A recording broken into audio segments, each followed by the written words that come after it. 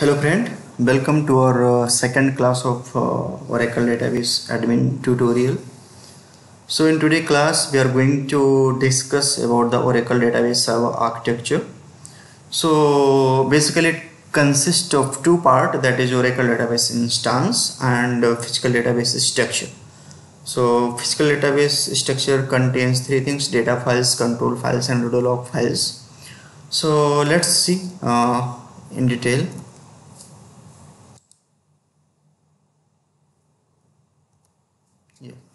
So this is Oracle Database Server architecture.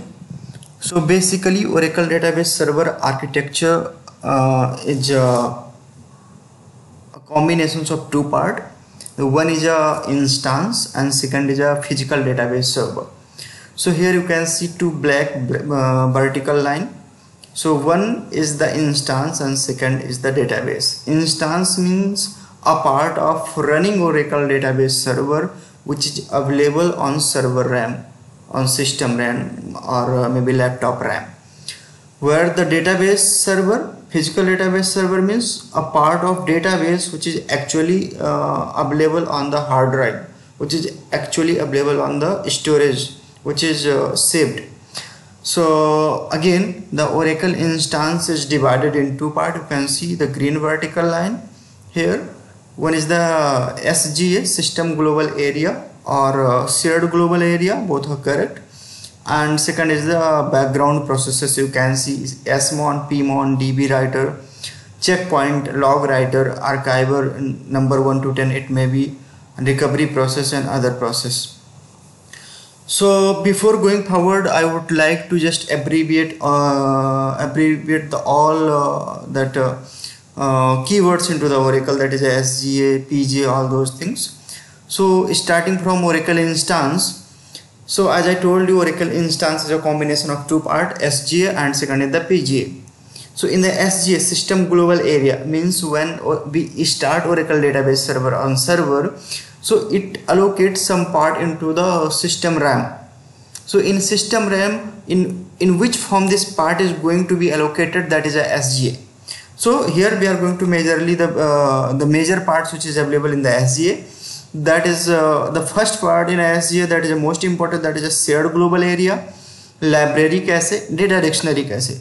So this shared global area, shared pool is an area which contains library cache and data dictionary cache. Library cache, it basically a cache which is taken from physical database files, which contains all library SQL and PLSQL keyword like select and data type and SQL statement, all those things, conditions, everything is cached in a library cache.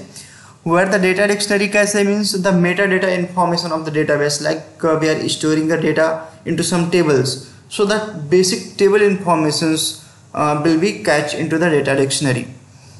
Database buffer cache. Database buffer cache is something when we insert some data or do some changes or we select the data from database server. So actually data comes from physical storage, from hard disk to the RAM to the primary memory, and then from primary memory we can see.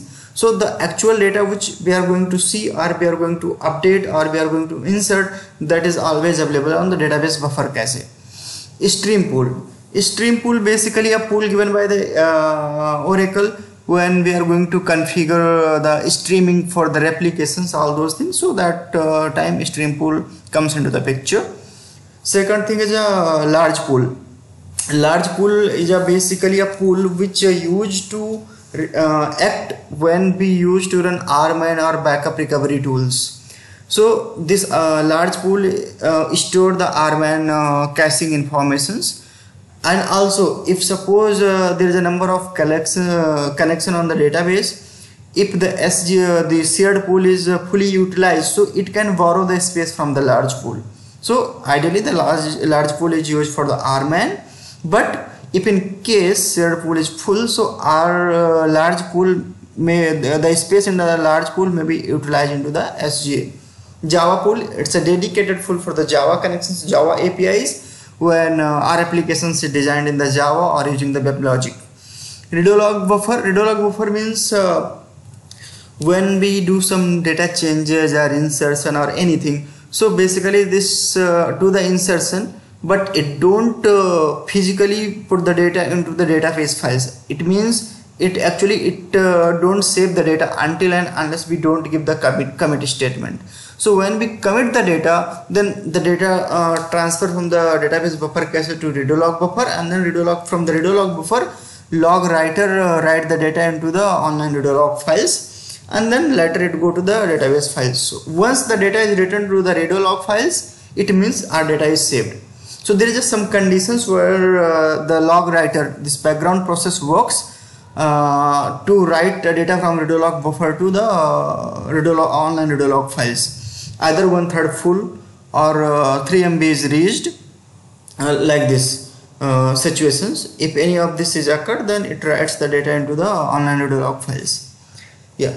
So we have discussed all the pools which is available in the shared global area.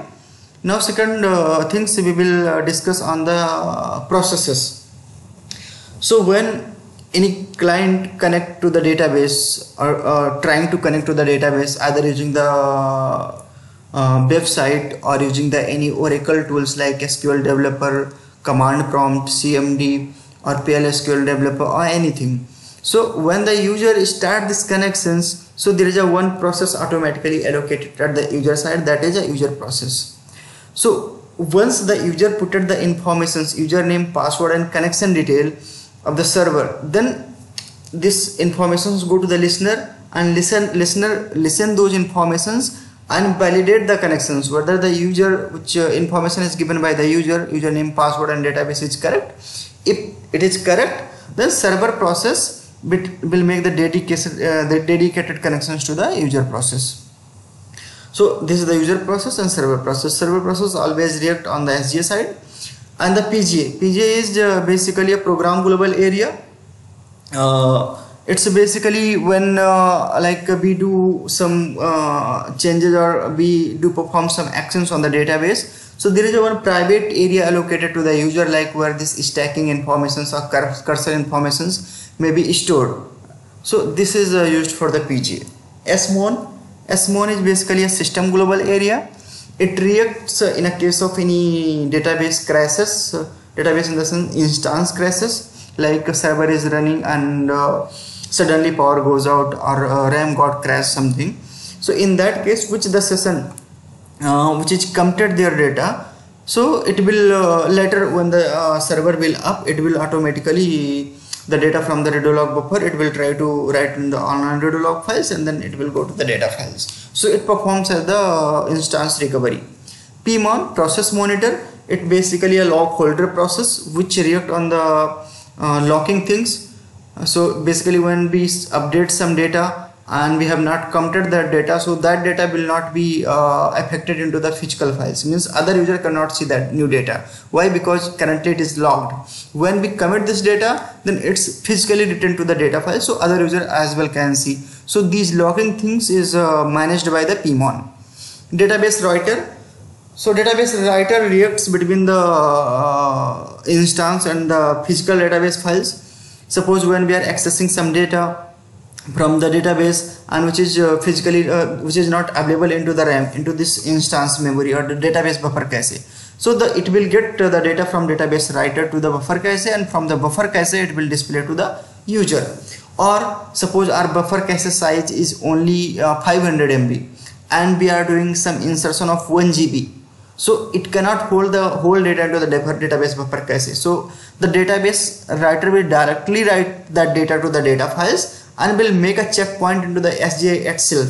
So if you will commit that data, so that data will be saved into the data file, otherwise it will be reverted. So of course this data will be available into the undo data files.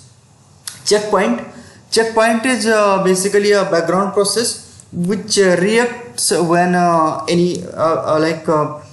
there is some things like if a complete cycle, like we are having two redo log files and both got full, so the checkpoint will happen. So this data will be saved into the data files, and this online redo log files will be empty to write another data.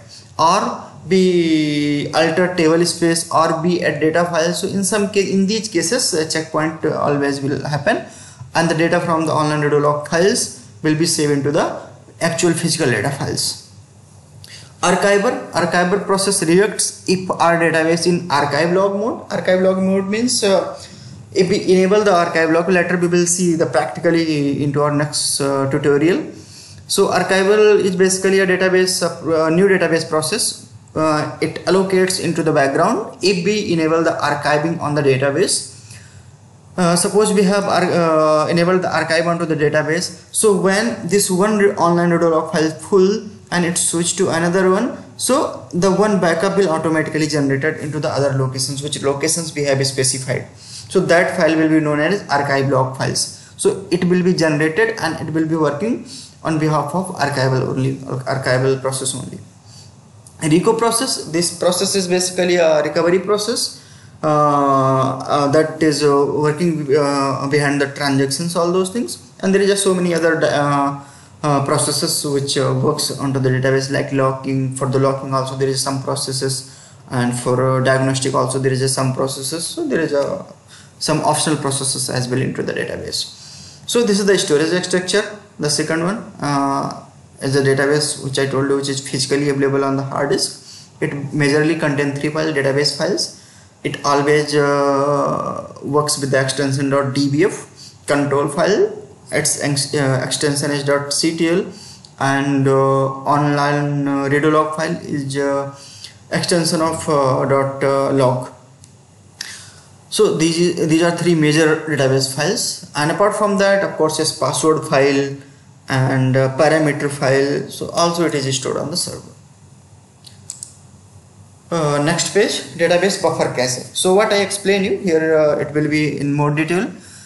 So what is the database buffer cache? Is part of a SGA, holds copies of data blocks that are read from the data files. I told you, is shared by all the concurrent users. Means it's a part of SGA. In the previous we have seen here database buffer cache is inside of the SGA, so that's why it is part of SGA. Holds copies of data blocks that are read from data files. Means if we are accessing that data and which is physically not available into the database buffer cache, so the database writer has given that data into the database buffer cache, and then it transferred to the user which requested that data, and is shared by the all concurrent user. Means on the same database, suppose 100 user connected, so 100 user can see the data all together concurrently. So here is the example. Again here the instance SGA, under the SGA database buffer cache, redo log buffer cache, shared pool, and it contains library cache, data dictionary cache, background processes, all those things. Next, redo log buffer, I already explained. It's a circular buffer in the SGA. Means when it fills, it informs the log writer, and then log writer write the data to the online redo log buffer, online redo log files. Holds information about changes made to the database. I told you, once we commit that changes, we commit the transactions, then that data go to the online redo log buffer cache. Contain redo entries that have the information to redo changes made by the operations such as DML and DDL. So what the transactions we are making when we do the commit, then it means that data is supposed to be redo. It means it's supposed to be moved forward, or it's supposed to be saved into the database files. So here this data goes to redo log buffer cache. Once this situations occur 1/3 full or 3 MB full, so in that situations it will notify to the log writer, and then log writer will write the data to the online redo log files for physical for saving on the physical data files. Shared pool. Shared pool is a portion of SGA. Again, it's a part of SGA. Contains library cache. Library cache means all the libraries imported into here, all SQL and PLSQL libraries. Shared SQL area. SGA itself, it is data dictionary cache. It contains all metadata of database tables, which all tables available, which are views available. I mean the database objects, indexes, triggers. So this basic informations will be cached to the data dictionary cache. And control structure. Control structure, it contains like how the execution, like when we give some query, so this query first it go to the prepare, and then parsing, and then execution, and then fetch the data. So all this, how this query will be control structured to going forward. So this part also will be acting into the SGA only. So same here in the structure, as we can see, shared pool contains the library cache and data dictionary cache, and here shared SQL area, data dictionary cache, library cache, and other means global connection connection area, GCA you can say, where the connection information will be available. I mean the user is login, what time their user is login, and how much resources utilizing, all those things. This information is stored in the global connection area. So now database storage architecture. Before we have discussed on the back Oracle database server architecture. So server is a combination of both instance and database. Again, instance is a combination of SGA and background processes. So here in this next chapter we are going to discuss only database structure, the physical database, physical files. So database storage structure, a physical file which is stored on the database physically. So this is the control file we have discussed. It contains the key informations, how many data files is available, what is the current sequence number of the database, SCN, I mean the SCN of the database, all those information. Data files, actual physical informations of the all data, whole database, whole tables, everything's. Online redo-log files are data which is saved from the online redo-log buffer to the redo-log files. Parameter files which contain the system parameter, how much space should be allocated into the RAM for Oracle instance, like and how much should be the open processes, how much session can be connected into the database. So all these things will be controlled from the parameter files. Backup files, I told, if we are having the backup, we are taking the backup, so where we have taken the backup, so it's also available, and database have the informations of this backup file. Usually it has the informations into the control file. And then archived redo log file, as I told, if we have enabled the archive log on the database, so one more file will be generating on each switch of the online redo log file, so that is known as archive log file. Password file, it contains the sysdba password, I mean the sys password, and which authenticate the connections for the database for the sys user. Suppose if database is down, so normal user cannot connect, so who will install the start the database? Only sys user can start the database. So this password file will validate the connections of the sys user, so that sys user can log in into the ideal session when the database is down and start the database, so another user can log in on the database. Alert log and trace file, this is the alert log file which contains the logs of the database, the change log, any critical informations, log switch, when switch happens, everything. So this is the log files. Again, as I told, database files. So database files majorly of three types. Control files, it contains the data about the database itself, that is physical database structure informations, I mean how many database files is there, DBF file, table spaces, redo log file, group, all those things. These files are critical to the database. Without them you cannot open a database. Means when we start the database, first the parameter file react, so it start our database in no mount mode, and then control file comes into the picture. It checks all the physical, I mean all the physical files, redo log files, data files is available or not. So if everything is available, then it will mount the database. And then data files, it will check the status of all data files header. If everything okay, then it will start the data files, database. So data files contain the user or application data of the database as well as metadata and the data dictionary. So what I told, everything of the database is stored in the data files. Online redo log files allow the instance recovery of the database, like I told, as something crash or interrupted power supply happens, I mean this power supply interrupted and database got suddenly down. So this online redo log files will react to start the database into the previous mode, so that any completed transactions will not lose their data. Okay, so this was the second part, and third part we will discuss our next chapter. Please keep watching and subscribe our channel for latest update on this new videos. Thank you.